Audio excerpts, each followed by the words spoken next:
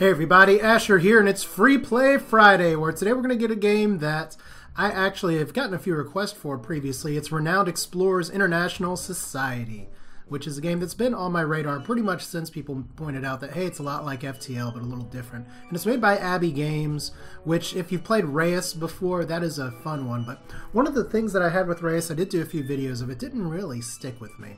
And I have had an opportunity to play with Renowned Explorers, and while it's fun, I'm still curious about whether it's going to stand the test of time for me or not. I have played a few games. We are going to just go ahead and dive a little bit into a new game today because I want to show you all the gameplay for those of you who may be unfamiliar with it. So we're just going to hit new game here, and we're going to do adventure mode. There's two options here, kind of the open world stop and start as much as you like, or adventure mode, which is more of the roguelike difficulty here. And we are going to play on classic.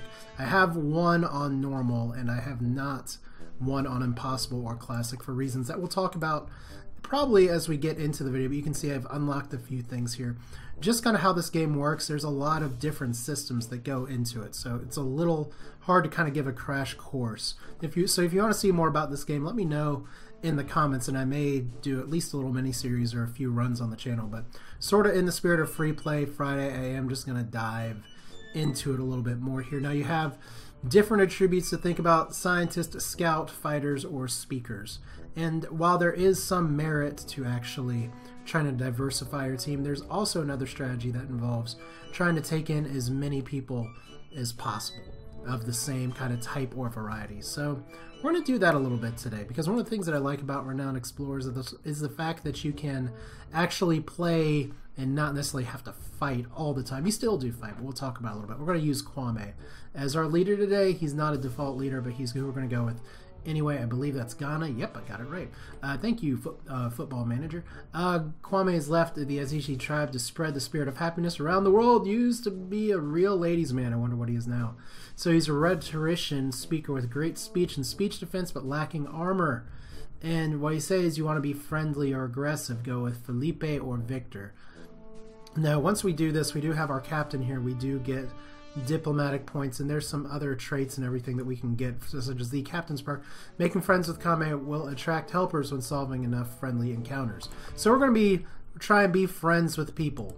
Now, to be friends with people, there are a few people that we can try and take here and see. You can even select different idealists or different people, even people that were listed as captains, which is what that badge means. I hope I'm making sense here. I do kind of have to go through things a little bit fast here, but I'm going to take Maria Rodriguez, who is another friendly person, a glass cannon who's amazing speech but lacks defenses. She's a beguiler. And then, as much as I could take kind of a third person here, I guess I could take Haas.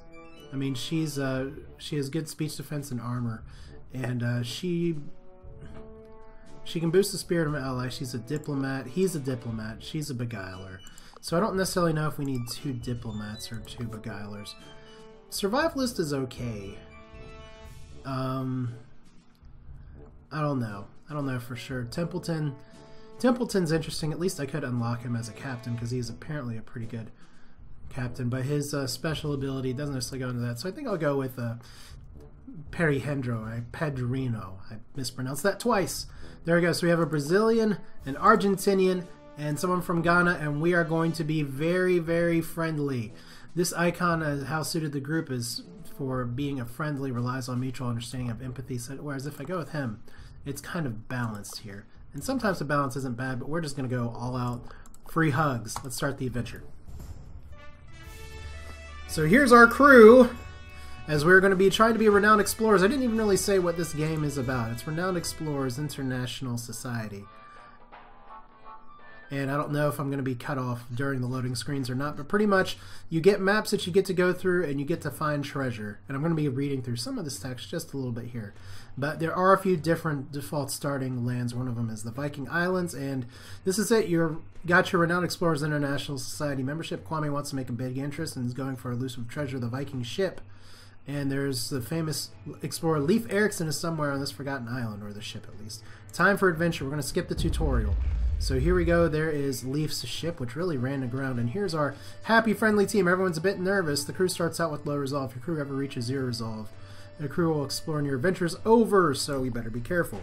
Now, there's a few things that you're going to see that point out and say, hey, this is a lot like FTL. You do have different nodes that you can jump to. There is a little fog of war, so you can't necessarily go through all the time.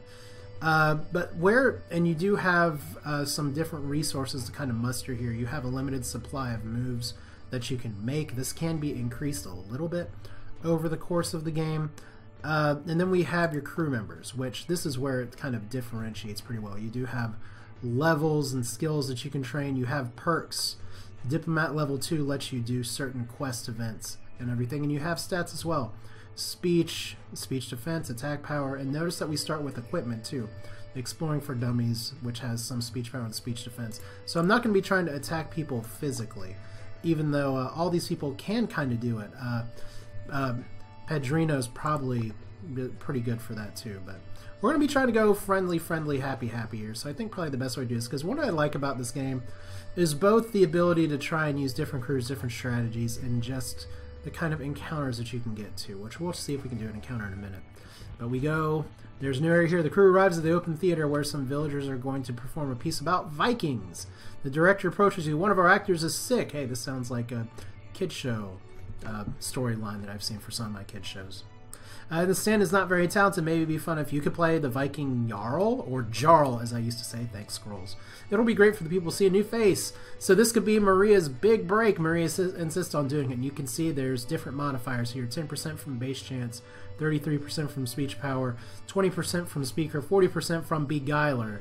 So she gets a superb performance, and we're going to get some stuff for it. So, yay, she's apparently a very convincing Jarl. Maria seems to be an accomplished actor. No lines were fumbled, and the part of the Viking chieftain is portrayed with conviction. Also gives Maria a speech boost for this expedition. So the crew leaves behind a bedazzled crowd who are now clamoring for your autographs. So we get +5 speech for Maria. That's a buff for her attacks. We get campaign tokens, which will turn into status, which we may be able to get to in this video by the end, because this early mission is only going to take as long as I require it to take here. But now we're going to have our first fight here. These two villagers keep following you, annoying you with well intention. Wow, you come from around the world. Wow, you've been to London. Wow, you're from Brussels sprouts. Wow, Brussels sprouts are good. But these friendly gentlemen need convincing to stop following you. So we're going to fight.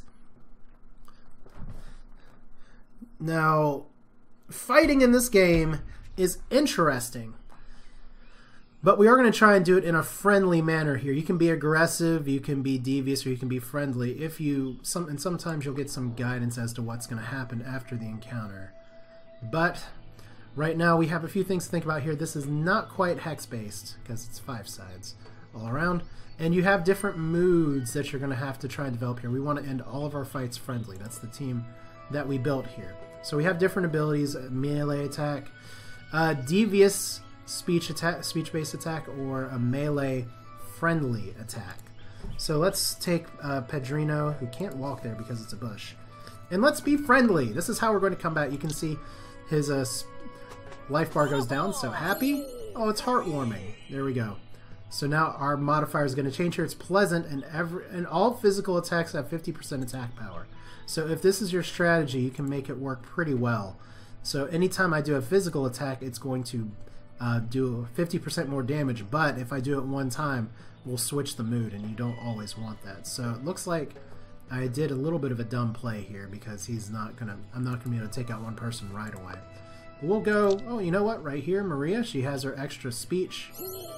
And this person is so happy, is excited about your cause, and stops resisting, so that's great. And now we're going to have, oh, Captain, my captain over here, and not entirely able to take him out. Oh, hands across the world, and everybody's just happy. And that's the end of the turn.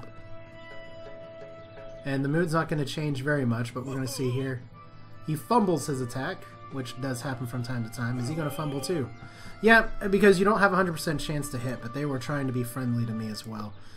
And you're going to get different reactions from people around the world based on your attitude that you go completing fights with. So we'll just finish this here. And we'll probably have some opportunities to see switch-ups here later on. But some people say Pedrino, by the way, is one of the most powerful characters in the game. I would not dispute that.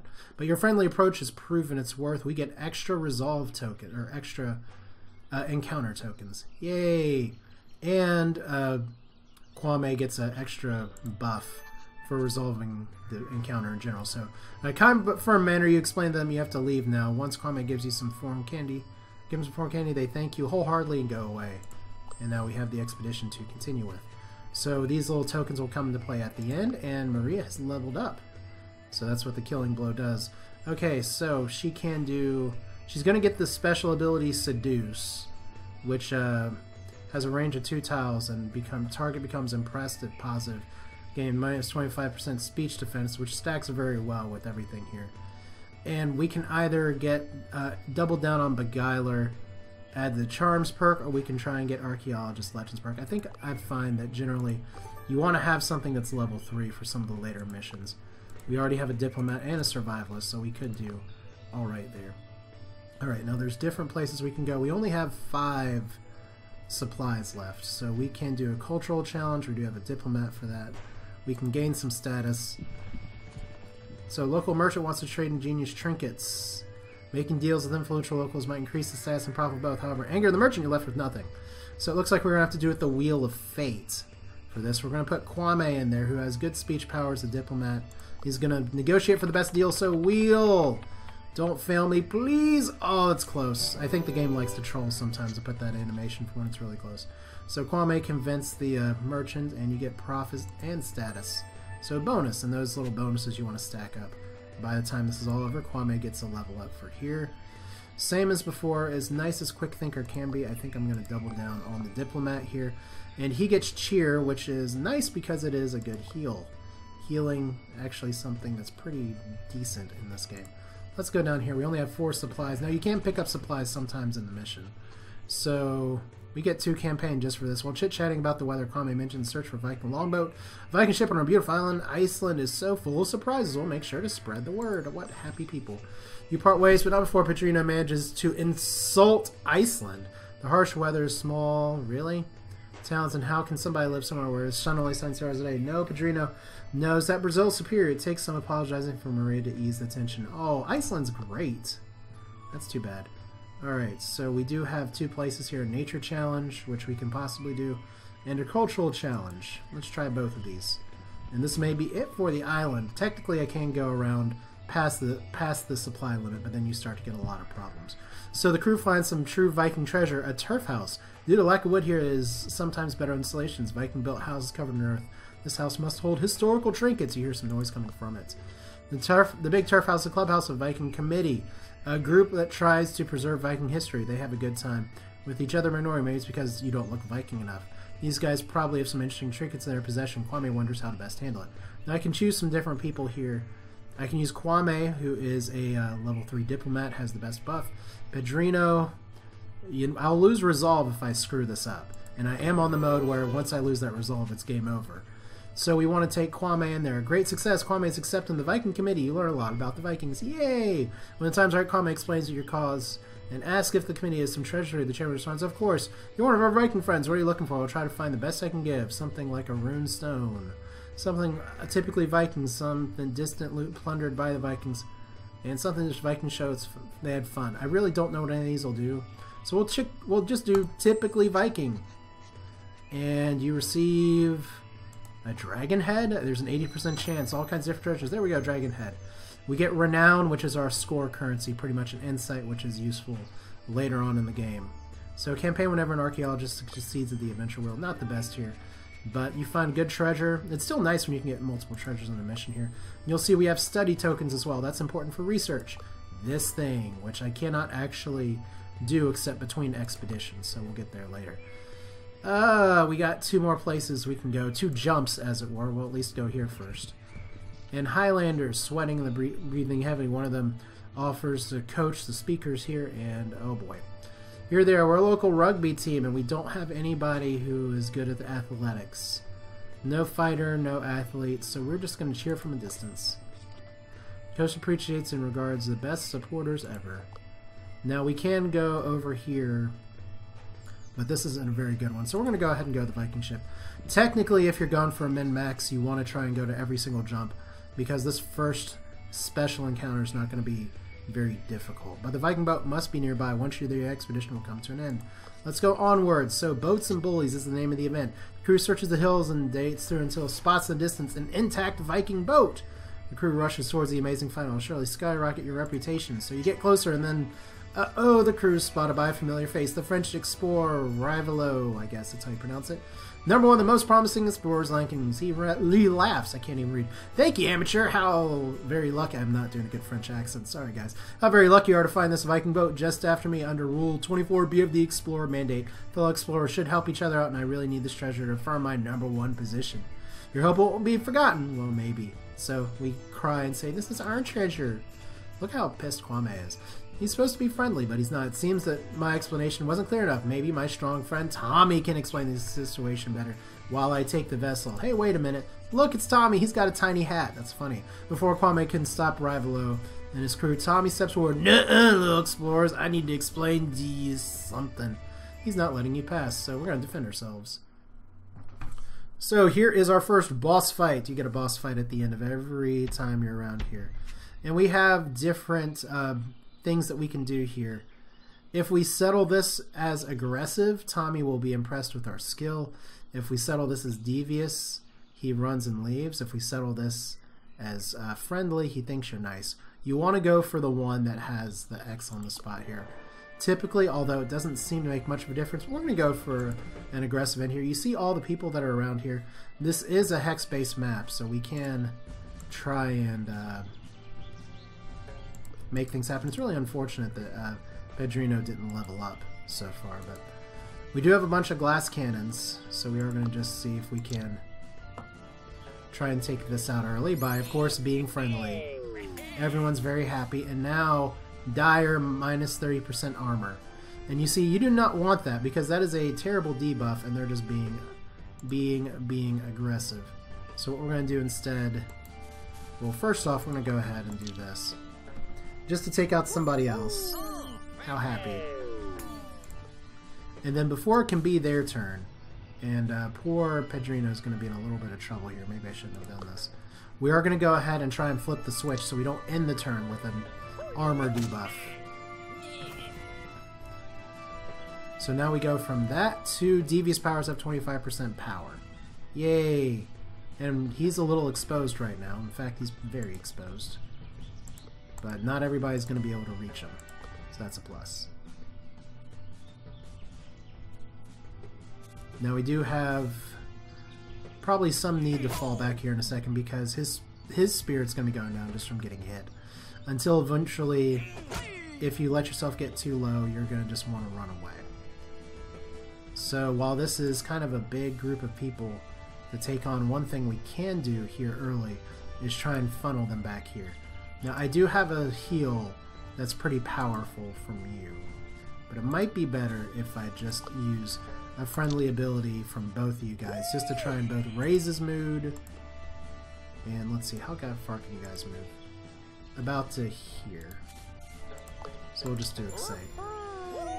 That's enough of a heal for now. Now these little glowy squares, if I went into there, I'd be healing up some resolve each turn. Not resolve, but spirit. But if I just try and run away from these guys just a little bit, I can use the obstacles to my advantage and at least limit the amount of time they can hit me. So devious abilities are going to be stronger, but I don't really need them too much to actually get these hits on. So happiness there. And right now we're still in the aggressive mode. Let's see how much further we can go with this here. These guys are going to start falling down here in just a minute. Okay, Seduce has a range of 2. I might as well use it now. Yeah, might as well use it now. Well, we don't just want to hurt ourselves here, so I can actually take him out next turn. So this'll at least hurt his ability to hit us, I think. Is that what that did? I can't remember now. So thwack, but Maria's gonna be okay. You can't actually hit Maria. So I can end this aggressive style here. Well, not with you. Alright. We can end this encounter just with Maria actually punching him? Nope. That's not how this was supposed to work. Okay, if this isn't gonna work, I mean, we're aggressive right now, and if I just do the devious attack here, I'll still end the battle as aggressive because I'm not going to flip the switch. So let's just do that. Like I said, you want to... This guy's going to respect strength because he has a tiny... Actually, we did end it devious. Derp. Okay, well, we hurt his feelings. Bah, you're so mean. Tommy runs away. While running away, he drops a treasure map, but the treasure's yours. You're left with a cryptic treasure map, so it didn't make a difference this time. But I did screw that up. I shouldn't have ended devious. I should have ended friendly or aggressive. Treasure map is passed around after it is secured. The crew stares at the interpretation and points to difficult to reach area. Or a landmark the locals recognize. Let's go to the landmark the locals recognize, because that's probably something that our people can do instead of something that requires athletics. So the campaign quickly yields results. No one can match your sport, but the stringing stories together, you infer the location of the hidden treasure. And we got a rune stone. Cool. And you can collect all the treasures to fill up your little treasure book and get Steam achievements and stuff. So the expedition concludes on a high note, but he took the Viking boat, so we're going to go back to London. And that's the end of this mission. We're going to get our little score tally here. And we end it as friendly people. We're a reputation of being friendly. We did get 2 treasures. Not the best ever, but...